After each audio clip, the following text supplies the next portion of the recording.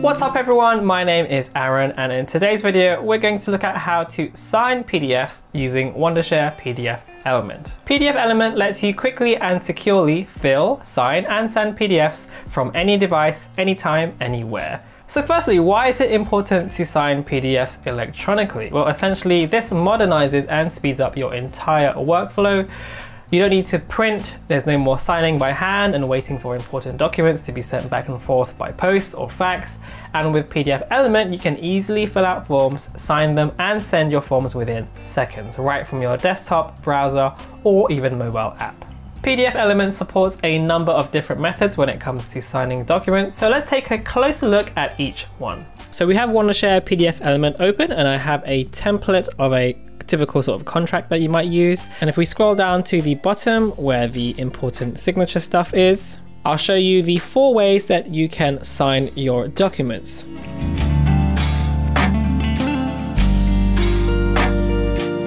So the first method is the digital method. So if we go over to the top, click on Protect and select Sign Document. And then where it is you need to sign, you can create a little box here. And this opens up your own personal digital signature, which you can also password protect. Hit sign, save, and then you have digitally signed your document. This is a very secure way to record the identity of the signer and to verify that any content hasn't changed.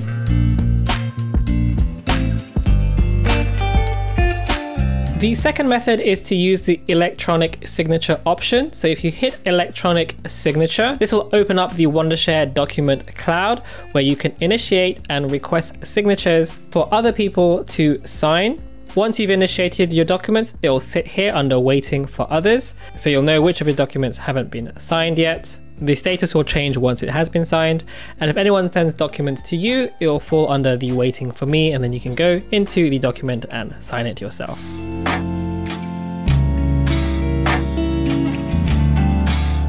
Now, the third method is to use the touchpad, mouse, phone, or tablet to draw or type a handwritten signature to sign your forms, contracts, and agreements, and so forth. So if you go over down to the comment section, and then further to the right, you'll see signature, hit create, and you can either draw in your signature like so, or you can also type your signature if you want to make it look a little bit neater. And you can also change this to a different color and also some different fonts as well. Hit OK, and then you can just click and drag where you want to put it. Let's put it right there, and there you have it. Simple as that.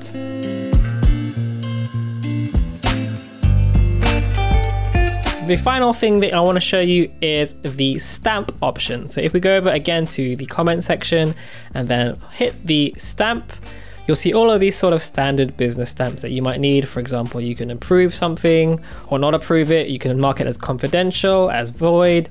You can let people know exactly where to initial, have the date, etc., etc. So for example, if you hit one, again, drag it and add it to your document. Simple as that. Really easy and straightforward.